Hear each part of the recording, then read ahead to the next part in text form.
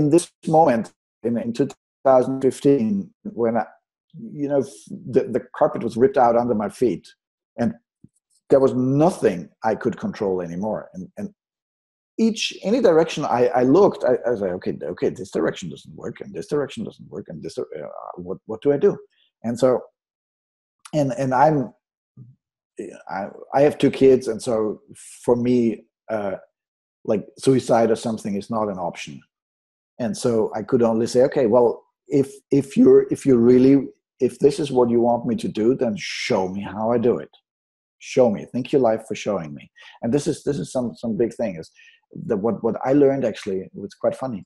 I learned that from a Scottish angel medium. That was really fun. But psychologically, it made total sense, because what he said was, when people pray to the angels, they usually come from a place of lack. From please, urgently, angel, help. Yeah, and he says, well, it's not the question whether they can help. They are there to help.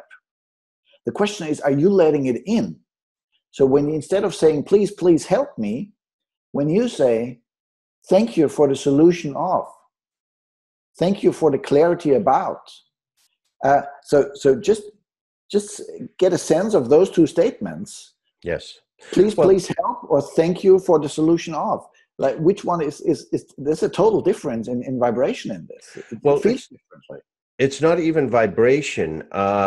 It's words create pictures in our mind. So if you're saying, please help, the picture you've got is you in crisis. Exactly. And that's what you keep perpetuating.